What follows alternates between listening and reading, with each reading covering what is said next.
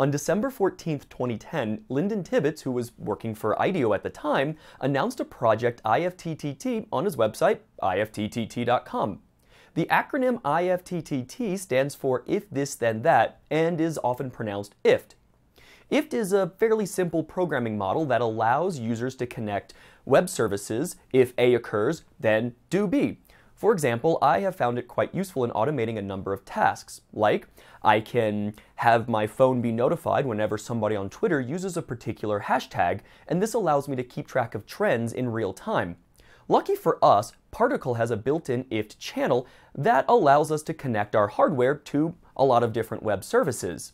And in this episode, we're going to do just that. We'll modify our AC appliance switcher to respond to a number of web events. But first, before we get started, let's make one minor fix to the hardware. Unfortunately, the Photon requires an internet connection to run our code. There is a fix we could do in software, but it's a bit more complicated than what I'd like to cover. Additionally, it still doesn't act as a great failsafe. If the code stops running for whatever reason, we can't get power to our appliance. To get around this, we're going to make a simple circuit using a transistor, a resistor, and a switch. First, we'll put a 1K ohm resistor between pin 6 and the base of an NPN transistor. We'll then connect plus in of the power switch tail to 3.3 volts from the Photon and minus in to the transistor's collector. This will allow us to switch the power switch tail from the microcontroller just like we did before, and then we'll add a manual switch between minus in and ground. This acts as a manual override, allowing us to give power to our appliance in the event our Photon fails. Let's build the circuit on the breadboard. Instead of connecting 3.3 volts and ground directly to the components, we'll use the power rails on the breadboard. For the 2N3904, if you face the flat edge of the transistor toward you, the pins will be emitter, base, collector. Place the transistor just behind the Photon and connect the 1K resistor to D6 and the base of the transistor.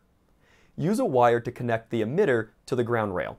Place the switch such that one of the edge pins is connected to the transistor's collector. Use another wire to connect the middle pin of the switch to ground. Then connect the 3.3 volt rail to plus in of the power switch tail. And finally, connect the transistor's collector to minus in. After that, plug in the Photon. If your Photon is running code from the previous episode, you should see the power switch tail turning on and off repeatedly. Try flipping the manual override switch and the power switch tail should stay on. Just remember that if you leave the switch on, the Photon will no longer be able to control the relay. Head to build.particle.io and sign in. Let's create a new app and name it something like IFT on off. We're going to write a relatively simple program that does nothing but idle and waits for an HTTP post request. The request will come from IFT and contain either the message on or off in the form of a string. We'll toggle the power switch tail accordingly. Like last time, we'll start with int PST equals D6. In setup, we'll set the PST pin as output. Then, we'll register the function pin switch with Particle's cloud service. Don't worry, we'll write pin switch in a minute. The cloud service has a tie-in with IFT, so we'll be able to call this function from IFT with the name switch. Leave loop blank. We don't want the Photon to do anything while waiting for the switch command. Finally, we need to write the pin switch function. Note that it should return an integer. 0 generally means OK, and -1 is usually used to indicate an error. Additionally, we have one parameter of type string. In the function, type // set pin state based on given parameters. If state equals on, digital write PST high, else if state equals off, digital write PST low, else return -1.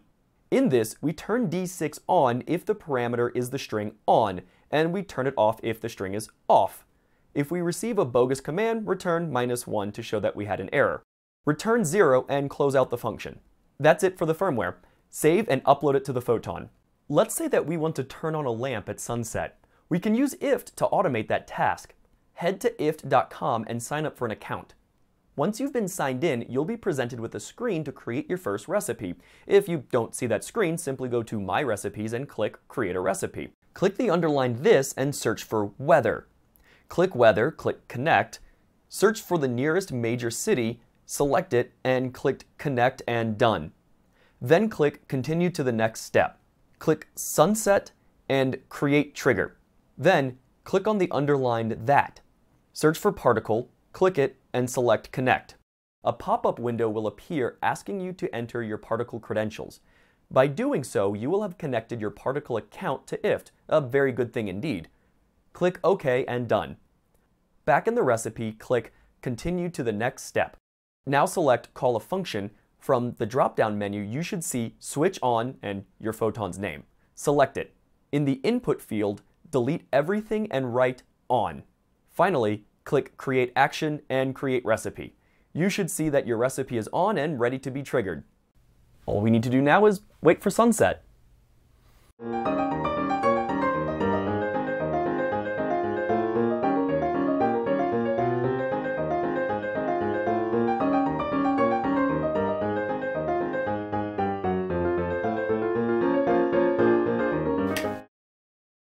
There we go.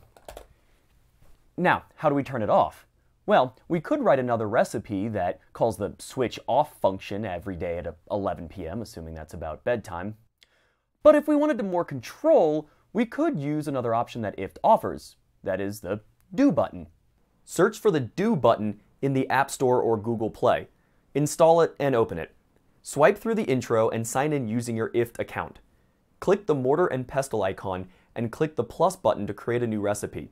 In Do, there are no if this parts. That's covered by a giant button on your phone.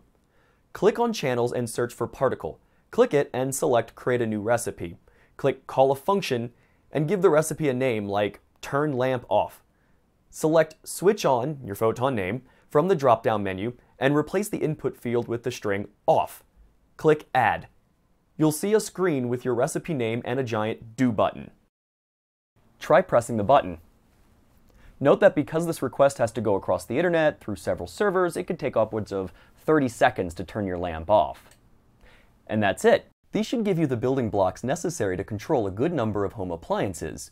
And I know that turning a light on and off automatically at night is pretty useful. You could do something more frivolous, say have it flash whenever somebody tweets at you. Or let's say you needed to access your desktop or a server, but you didn't want to leave it running all the time. In the BIOS of most computers, you can have the computer boot after restoring AC power. We can then connect the computer's power supply through the power switch tail, and using the exact same recipe that we made for the lamp, I could hit a button and turn on my computer from almost anywhere in the world, assuming I have internet access. Knowing that the computer's on, I could then log into my Minecraft server or SSH in to do whatever I needed. I'm curious to see what else you've used IFTTT for. Leave a comment with your favorite IFTTT recipe or an idea for a recipe. Also, don't forget to check out the home automation page on Hackster.io for more projects.